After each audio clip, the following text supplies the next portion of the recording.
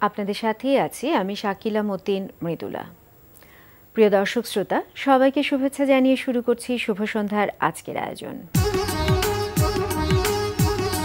আজকে শুভ সন্ধ্যায় থাকছে চলতে থাকা প্রদর্শনী, এনটিভি হাইলাইটস এবং সুনামগঞ্জের জেলা প্রশাসক মোহাম্মদ সাবিরুল ইসলামের সঙ্গে আলাপচারিতা। প্রথমেই চলতে থাকা প্রদর্শনী।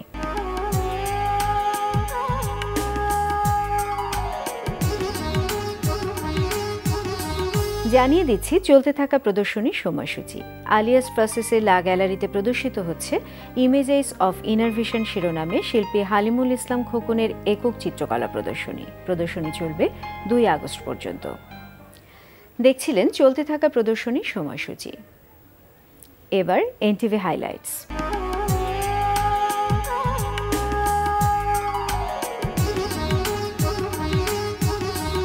জানিয়ে দিচ্ছি কি কি থাকছে এনটিভির অনুষ্ঠানমালার রাতের আয়োজনে। সন্ধ্যা 6:45 থাকছে জাহাঙ্গীর চৌধুরীর প্রযোজনায় অনুষ্ঠান প্রান্তজনের কথা।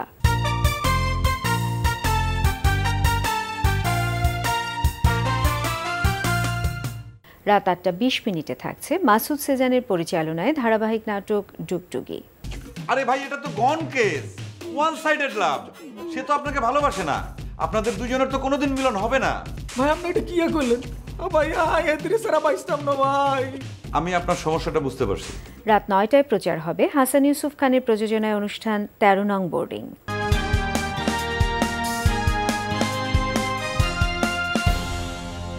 রাত 9:40 থাকছে ধারাবাহিক নাটক ভালোবাসা কারে কয়। হিংসা আমার এখনই হচ্ছে, তাই পরিষ্কার করে তোমাকে একটা কথা জানিয়ে দিতে চাই। ওর ব্যাপারে তোমাকে আর কিছু করতে হবে না। কিছু করতে হবে না মানে? হবে না মানে তুমি আমাকে বলেছিলে না ভাইকে নিয়ে আমি যাতে চলে যাই। আসলে আমরা যাব না, যাবে তুমি। এই ছিল এনটিভি অনুষ্ঠানমালার হাইলাইটস। এরপর আসছি আলাপচারিতায়।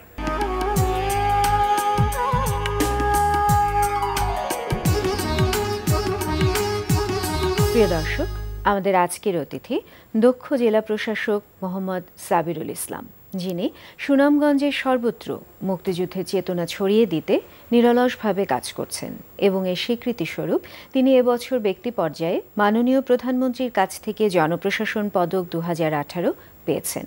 প্রিয় দর্শক, আমাদের আজকের অতিথি সুনামগঞ্জের জেলা প্রশাসক মোহাম্মদ সাবিরুল ইসলাম। চলুন কথা বলি তার সঙ্গে। শুভ সন্ধ্যা। শুভ সন্ধ্যা। ভালো আছেন? জি। আপনাকে অভিনন্দন। শুভ সন্ধ্যার পক্ষ থেকে জনপ্রশাসন পদক 2018 আপনি অর্জন করেছেন মুক্তিযুদ্ধে অবদানের জন্য। সে কারণে ধন্যবাদ আপনাকে, ধন্যবাদ এনটিভিকে এই আমার পদক প্রাপ্তির জন্য আমাকে এখানে আহ্বান করেছেন আপনারা। সেজন্য আমি আসলে গর্ব অনুভব করছি। আপনি প্রশাসনিক পর্যায়ে কাজ করছেন, অথচ মুক্তিযুদ্ধে আপনার ভালো লাগা, ভালোবাসা এবং সেখানে আপনি নিরলসভাবে পরিশ্রম করে যাচ্ছেন, অবদানের স্বীকৃতিও পেয়েছেন। এটা উৎসাহটা কোথা থেকে এসছে?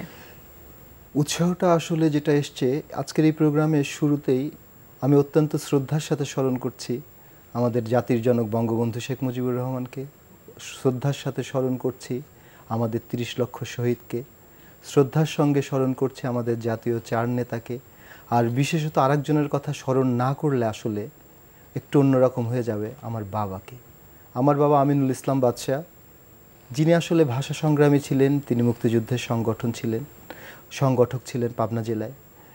এবং আমাদের টোটাল পরিবারটা হচ্ছে মুক্তিযুদ্ধের সপক্ষের পরিবার। আমার পরিবারের এবং আমি প্রজন্ম 71 এবং আমার জন্ম 71 এবং আমার জন্মের 6 মাস পরে আমার বাবা কিন্তু আমার চেহারা দেখেছেন।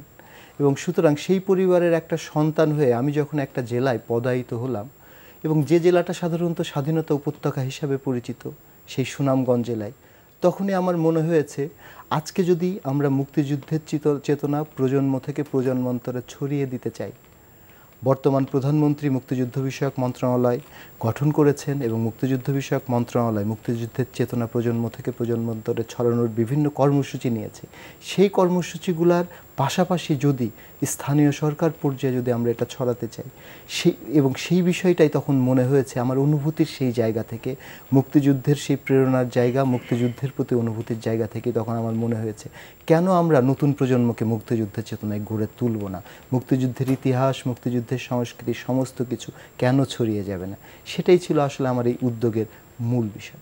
একেবারে ব্যক্তিগত অনুভূতি এবং দায়বদ্ধতা থেকে কাজটা আপনার করা? অনুভূতি এবং দায়বদ্ধতা এবং চেতনার জায়গা থেকে আসলে মানে এই কাজটা আমাদের করা, এবং সরকার এই বিষয়ে বিভিন্ন পদক্ষেপ গ্রহণ করেছে। সেই পদক্ষেপগুলোকে আমরা একটু ত্বরান্বিত করেছি, আমি একটু ত্বরান্বিত করেছি, অন্য সকলকে আসলে সাথে নিয়ে স্থানীয় সরকার কাঠামোর সাথে মুক্তিযুদ্ধকে সম্পৃক্ত করেছি। প্রায় 22টি ইউনিয়ন পর্যায়ে আপনি মুক্তিযুদ্ধ জাদুঘর করেছেন। এটা যখন পুরস্কার প্রাপ্তির তথ্য আমরা মন্ত্রণালয়ে পাঠিয়েছিলাম তখন 22টি ছিল। এই মুহূর্তে 30টি ইউনিয়ন পরিষদে মুক্তিযুদ্ধ জাদুঘর করা হয়েছে সুনামগঞ্জ জেলায়, এবং আমাদের যেটা ইচ্ছা আছে বাকি 88টি ইউনিয়ন এবং 11টি উপজেলাতেও আমরা মুক্তিযুদ্ধ জাদুঘর এবং লাইব্রেরি করতে চাই। কারণ কি, সুনামগঞ্জ জেলা যেটা স্বাধীনতা উপত্যকা হিসেবে পরিচিত, আপনাকে আমি আগেই বলেছি, এটা কয়েকটি সাবসেক্টরের, আমাদের 11 নম্বর সাবসেক্টরের অধীনে একটি সাবসেক্টর ছিল সুনামগঞ্জ জেলায়, আর আমাদের 5 নম্বর সেক্টরের অধীনে আরও 4টি সাবসেক্টর ছিল। সুতরাং সুনামগঞ্জ জেলার যে মুক্তিযুদ্ধের ইতিহাস সেটা যদি আমরা সংরক্ষিত রাখতে চাই তাহলে সকল ইউনিয়ন পর্যায়গুলোতে যেমন আমরা করছি, এবং এর পাশাপাশি যে জায়গাগুলোতে সাবসেক্টরগুলোর হেডকোয়ার্টার ছিল সেই জায়গাগুলোতেও আমাদের চিন্তার ভেতরে আসলে আছে। এবং সুনামগঞ্জ জেলার মুক্তিযুদ্ধের যে ইতিহাস সেটা অত্যন্ত সমৃদ্ধ ইতিহাস, এবং মুক্তিযুদ্ধের সেই ইতিহাস সংরক্ষণের জন্যেই মূলত আমরা এগুলো করে যাচ্ছি। আপনি যে জাদুঘরগুলো করেছেন এবং পরিকল্পনা যেগুলো আছে সেখানে কি ধরনের সামগ্রীগুলো থাকছে মুক্তিযোদ্ধাদের? এখানে সাধারণত যে সামগ্রীগুলো থাকছে সংশ্লিষ্ট ইউনিয়নের সকল মুক্তিযোদ্ধার তালিকা, যাদের ছবি আছে তাদের ছবি, যারা মৃত্যুবরণ করেছেন তাদেরও ছবি পরিবার থেকে সংগ্রহ করছি, তাদের ব্যবহৃত জিনিসপত্র কি আছে না আছে পরিবার থেকে যেটা আসলে দিচ্ছে। আমাদের বাংলাদেশের মুক্তিযুদ্ধের ইতিহাসের সেক্টর কমান্ডারদের তালিকা থাকছে, জাতির জনক বঙ্গবন্ধু শেখ মুজিবুর রহমান, জাতীয় 4 নেতা সহ 7 বীরশ্রেষ্ঠের ছবি থাকছে, সেক্টরের যে বিভাজন যুদ্ধভিত্তিক সেই জিনিসগুলো থাকছে, মুক্তিযোদ্ধাদের ব্যবহৃত ব্যক্তি পর্যায়ে যে জিনিস সেগুলো থাকছে। এর পাশাপাশি মুক্তিযুদ্ধ কেন্দ্রিক মুক্তিযুদ্ধভিত্তিক যে বইগুলো ছাপা হয়েছে, বিশেষত ইতিমধ্যে আমরা সুনামগঞ্জের মুক্তিযুদ্ধ নিয়ে যে 8 থেকে 9টি বই সেটা আমরা ইতিমধ্যে আমার এই জাদুঘরগুলো সহ 100টি ইউনিয়নে আমরা প্রদান করেছি। এবং মুক্তিযুদ্ধের ইতিহাস যদি আসলে জানতে হয় এই লাইব্রেরিতে যেতে হবে, এবং এই লাইব্রেরিগুলোতে ক্রমান্বয়ে আমরা হয়তো এই লাইব্রেরিতে আমরা কনভার্ট করব। এছাড়া মুক্তিযুদ্ধভিত্তিক জাতীয় পর্যায়ের প্রকাশিত বই এবং অন্যান্য ছবি বা সচিত্র অ্যালবাম সেগুলোও ক্রমশ এই জাদুঘরগুলোতে আমরা সংগ্রহে রাখছি। বেশ কষ্টসাধ্য কাজ, একেবারে সব নাম জোগাড় করা এবং তাদের ব্যবহৃত জিনিস পরিবারের কাছে যাওয়া, যারা এরই মধ্যে মারা গেছেন তাদের খোঁজ বের করা। তো এই কষ্টসাধ্য কাজটা কিভাবে করলেন? একটা গ্রুপ করে নাকি কিভাবে করলেন? এটা আসলে কাজটা কষ্টসাধ্য বলছেন আপনি, কিন্তু এটা খুব অসাধ্য না, এবং এটা খুব বেশি কষ্টসাধ্য বলে আমি অন্তত মনে করি না। কারণ বর্তমানে আমাদের যে কাঠামো আছে, আমাদের সরকারের স্থানীয় সরকার কাঠামো যেমন আছে, আপনি জানেন ইউনিয়ন পর্যায়ে মুক্তিযোদ্ধা কমন কাউন্সিল আছে, উপজেলা মুক্তিযোদ্ধা কমন কাউন্সিল আছে, এবং জেলা পর্যায়ে মুক্তিযোদ্ধা কমন কাউন্সিল আছে। সুতরাং এই জায়গাগুলোর যে কাঠামো আছে সেই কাঠামোর সাথে আমরা স্থানীয় সরকারের সংযোগ ঘটিয়ে দিচ্ছি। ইউনিয়ন কমন কাউন্সিলের সাথে স্থানীয় চেয়ারম্যান যোগাযোগ করছেন, এবং তারাই আমাদেরকে একটা ইউনিয়ন পরিষদেই তারা একটা কক্ষ দিচ্ছেন, কক্ষের ভেতরে, এবং প্রত্যেকের সাথেই যখন একটা ইউনিয়ন ভিত্তিক কাঠামোতে চলে আসে তখন তালিকাভুক্তদের যে সংখ্যাটা আছে তাদেরকে আসলে পাওয়া যায়।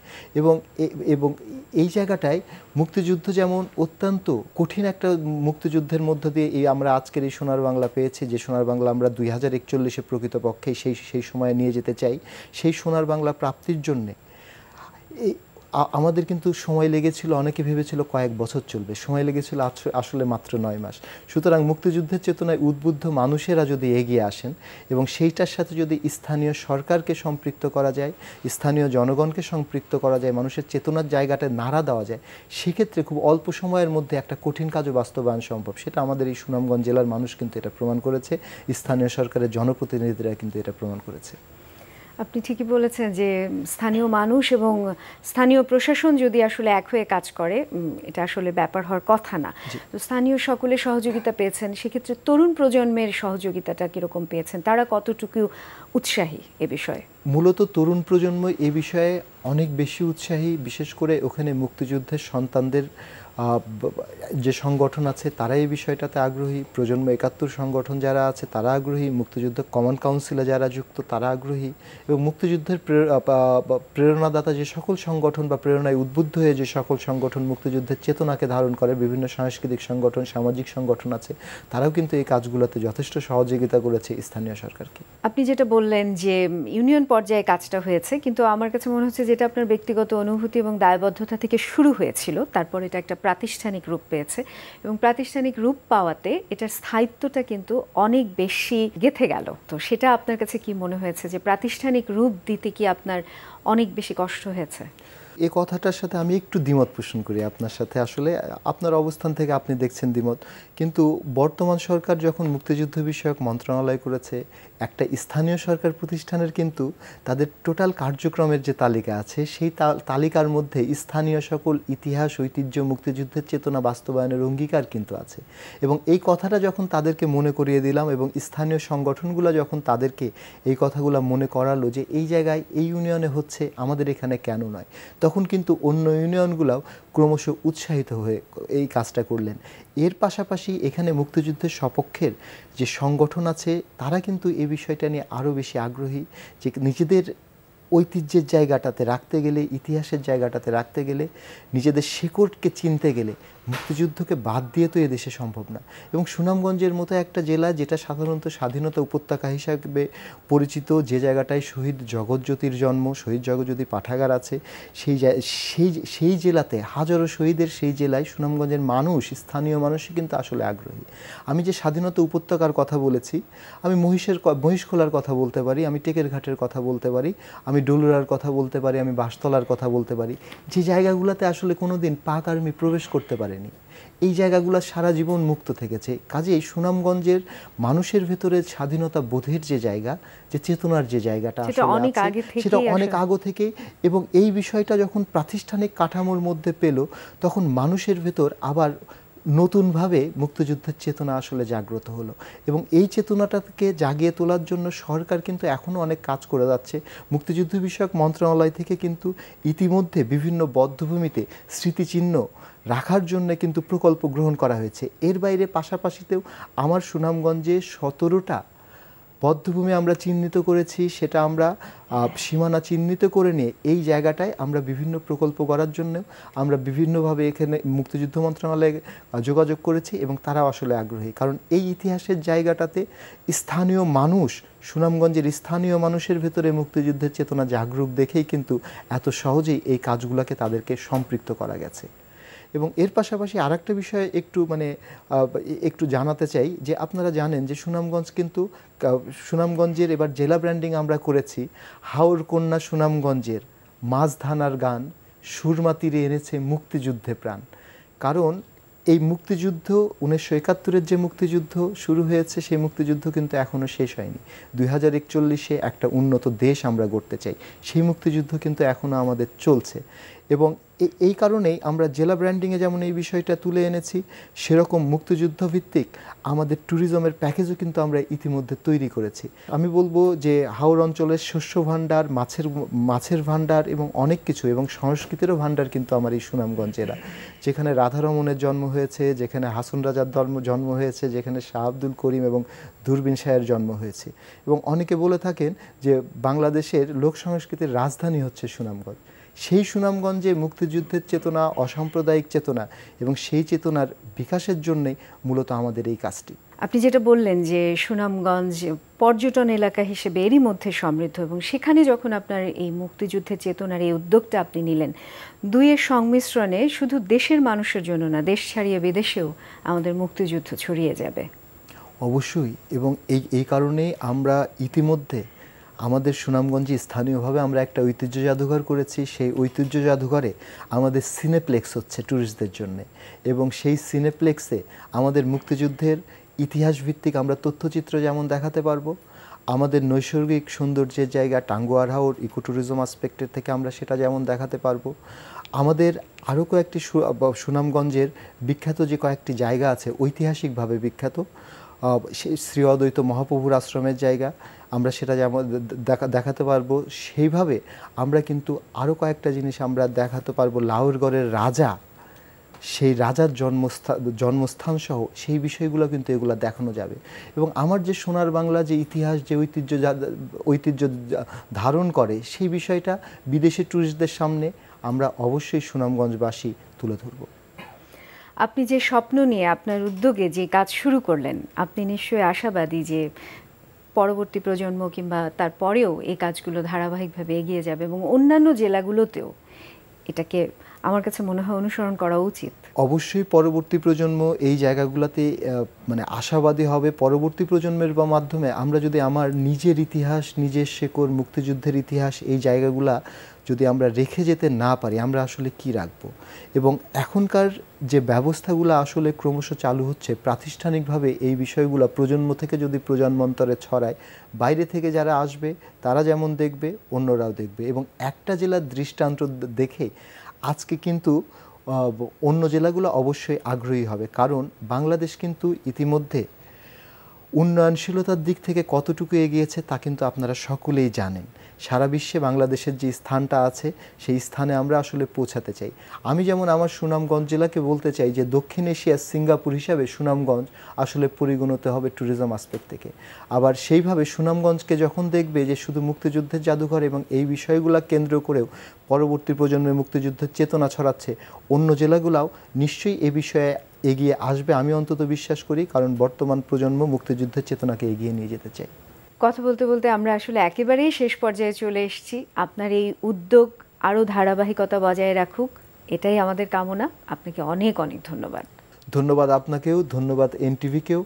আমি আশা করব মুক্তিযুদ্ধের চেতনা প্রজন্ম থেকে প্রজন্মান্তরে ছড়িয়ে পড়ার জন্যে যে উদ্যোগ আমরা নিয়েছি সেই উদ্যোগে সকলেই সামিল হবেন এবং সকলের সম্মিলিত প্রচেষ্টাতেই আমরা নিশ্চয়ই 2041-এ সেই সোনার বাংলা গঠন করতে পারবো, যেটা বঙ্গবন্ধুর স্বপ্ন ছিল, সেই 71-এ যেটা আমার বাবার স্বপ্ন ছিল, লাখো মুক্তিযোদ্ধার স্বপ্ন ছিল। ধন্যবাদ। প্রিয় দর্শক, আলাপে আলাপে আমরাও চলে এসেছি অনুষ্ঠানের শেষ প্রান্তে। আমাদের সঙ্গে যোগাযোগের ঠিকানা প্রযোজক শুভ সন্ধ্যা, এনটিভি বিএসসি ভবন, 7 তলা 102 কাজী নজরুল ইসলাম এভিনিউ, কারওয়ান বাজার, ঢাকা 1215। আমাদের ইমেল অ্যাড্রেস shubosondha@ntvbd.com। প্রিয় দর্শক, এনটিভিতে সম্প্রচারিত সংবাদ ও অন্যান্য সকল অনুষ্ঠান দেখতে লগ ইন করুন www.ntvbd.com। সবাই ভালো থাকুন, নিরাপদে থাকুন। শুভ সন্ধ্যা।